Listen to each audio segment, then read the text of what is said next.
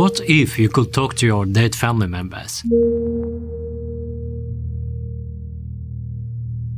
Ask them questions, share with them your stories, etc. I know it might sound eerily crazy, but technologically it's possible. With the progress made in AI technology in recent years, it's possible to create an exact copy of someone and interact with them. For instance, Carrie Fisher, after her death, was digitally rendered in order to portray her role as Princess Leia in the latest Star Wars film. 2 years ago, the internet was shocked by Morgan Freeman's spooky deepfake video, portrayed by Dutch filmmaker Bob de Jong. And probably most controversial example of it is Anthony Bourdain's voice that's been recreated to talk in a documentary dedicated to him, where he said the words he had never said but written. There's no happy ending. But what are the ethical red lines and possible dangers of recreating dead people might cause? And how easy even is that? Can you even create a digital copy of yourself or your deceased loved ones and talk to them, ask them questions, talk about your past memories? Yes, it's possible. Keep watching to find out how. A new debate is raging over the use of artificial intelligence in a resurrection of an actor who's been dead for more than 20 years.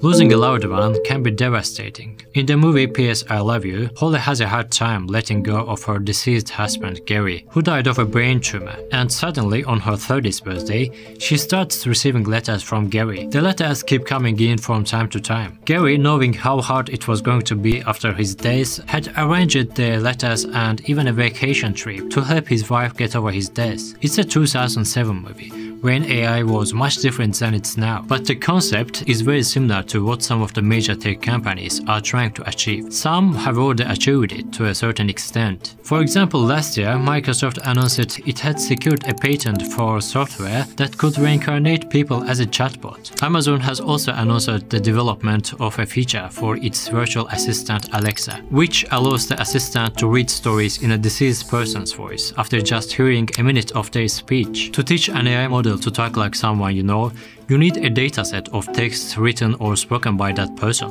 which can be used to train the chatbot. Additionally, you will need to use a specific type of algorithm, such as neural network, that is capable of learning to mimic the language patterns and the style of the person in question. The more data and the better quality is the data, the better the model will be able to imitate the person's speech patterns. It works well for millennials who post everything they do on the internet, but less well for older people who aren't as online focused or savvy. Nevertheless, James Vlahos, CEO and co-founder of the company Hereafter AI, built a chatbox version of his late father and called it Dadbot. His dad was terminally ill, and Vlahos decided to collect his dad's data through an interview process before he died. His dad shared lots of stories and memories. Vlahos then transcribed those conversations and gathered his own memories of his dad. He then used a software platform called Pullstring to program the Dadbot. Vlahos spent a year inputting strings of conversation and teaching the bot to interpret what people said to it. When sent a message or asked a question, the Dadbot responded similarly to how his father would respond, either with a text or audio message, or even with a photo. Now his dad is not only in heaven, but ironically in Vlahos' pocket too. He chats with the Dadbot whenever he wants to hear his voice. He even asks him to sing their favorite songs. How about you sing me a Cal song? The Cardinals me damn boys, the Cardinals me damn, the Cardinals me damn boys. But the one that blew my mind away is this guy, Stephen Smith, who is the CEO of an AI company called Starfile. Last year, Mr. Smith made his mother, Marina Smith, talk to the guests at her own funeral. What would you say at your funeral? I would say at my funeral, I'm so pleased that the guests sat at her funeral and asked questions to the late Marina Smith's avatar on a screen right next to her coffin. But their AI model doesn't generate answers by itself. Starfile makes clients go through a process of answering hundreds of questions while they're alive, just like Vlahos made his father. When asked a question, a digital replica of a person answers the question. AI's role here is to find the most relevant answers to the questions from the dataset. The South Koreans have taken it to another level. What they have done is mind-blowing.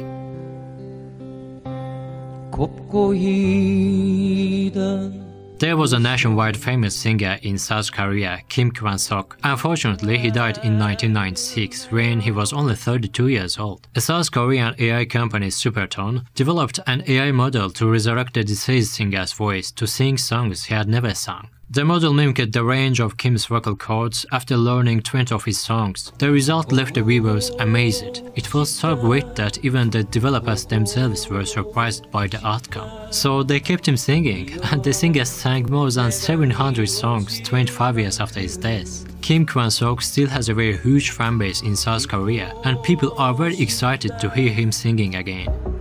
This is a milestone. This is a very important breakthrough in technology and in the entertainment industry as well, because most of us have favorite singers that have passed away and left us longing to hear them sing new songs, release new albums, and so on. For example, Keith Flint, one of the vocalists of my favorite band, The Prodigy, took his life 4 years ago. The band itself is still active, and for me it will be extremely exciting to hear his voice in The Prodigy's new songs or possibly at their concerts. Now take all of the examples I gave you previously and combine them with the last year's most significant development in AI technology. ChatGPT. ChatGPT, it's extremely good. ChatGPT is now taking the internet by storm. ChatGPT. ChatGPT. ChatGPT.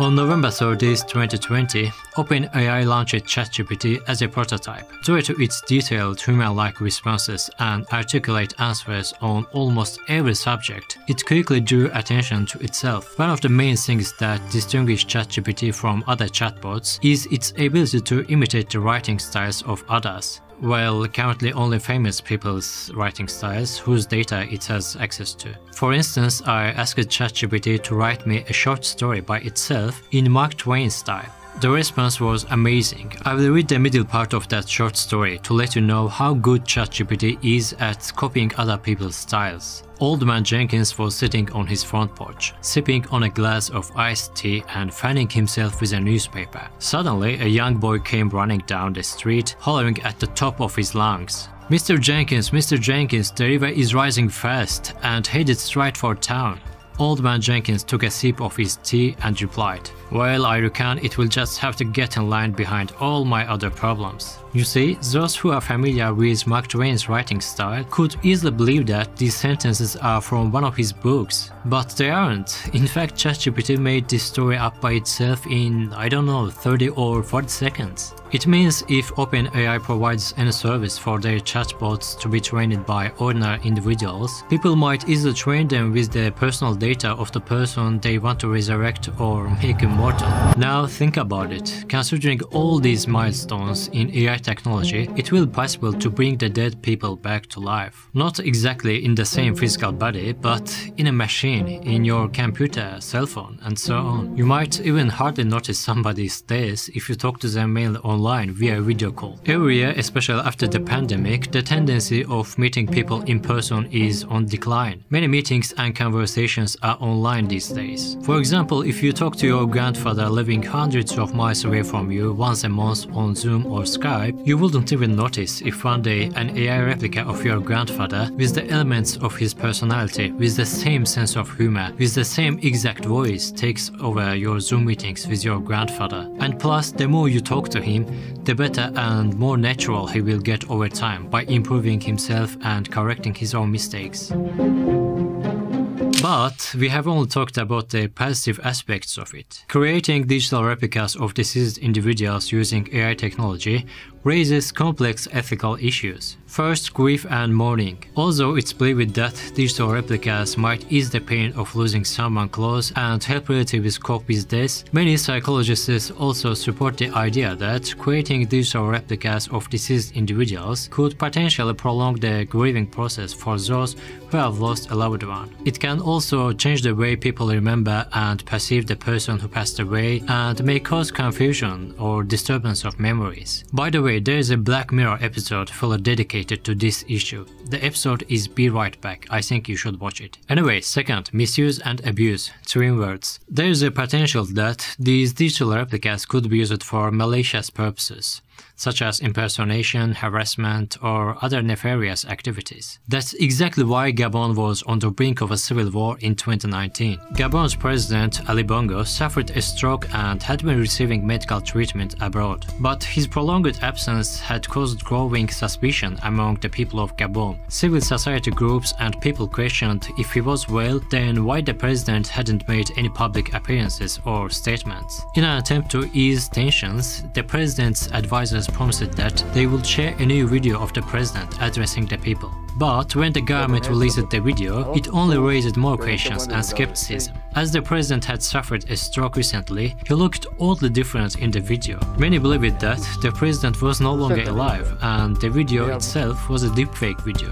And the one in the video was the president's digital replica. 1 week after the video's release, Gabon's military attempted an unsuccessful coup, citing the video's oddness as proof that it was deepfaked and the president itself was actually dead. Thankfully, it failed and the president started appearing in the public again. But the skepticism surrounding the video was not completely baseless. Technically, it's possible to create a replica of a leader and create chaos in a country by making the replica say dangerous things. I don't know, declaring curfew or declaring a war on another country or announcing a substantial increase in the national minimum wage and so on. You can also do some minor wrongdoings, such as creating a digital replica of your boss and calling your coworkers with this replica to give them a day off. You can do whatever crazy thing comes to your mind. For me personally, the ethical part of recreating a dead person is not less concerning than the misuse part. I lost my father in 2020 due to COVID complications. He was very healthy for his age and did not suffer from any chronic disease or anything.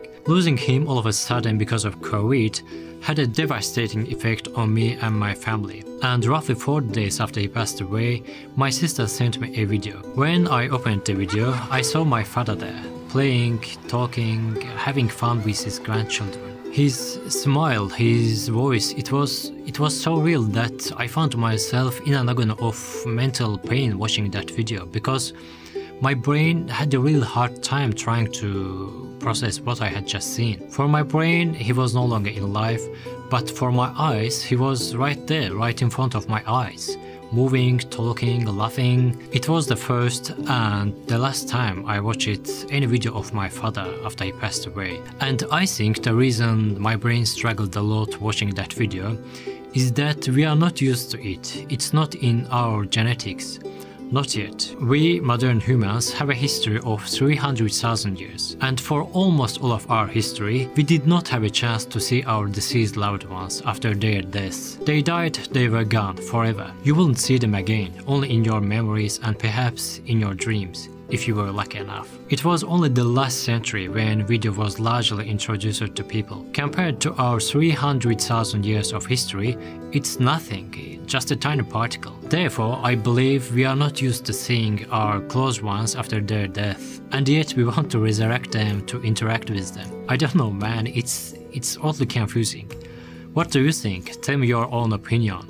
Should AI bring the dead back to life? What would the negative and positive outcomes be? You can write your own opinion below. Your subscription also matters. Subscribe to the channel to help me create more content like this. Thank you for watching. See you in the next video. Peace.